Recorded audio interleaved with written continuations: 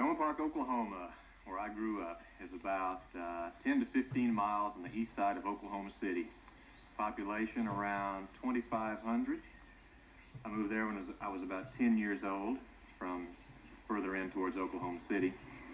What did you do on a Saturday night? You left. You went somewhere else. You went to Midwest City or on into Oklahoma City and then cruised around. Not a whole lot to do there. Kind of a small town.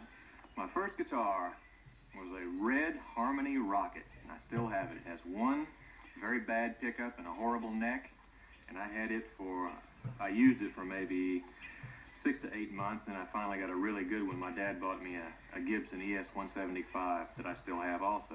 Now I think total I have maybe 25, 26 guitars. Growing up as an only child, I found that I had a lot of time on my hands and I had to amuse myself, so I've always been interested in music and sound, so I developed sort of the manualist technique, and I can do this in a variety of locations. I think I can.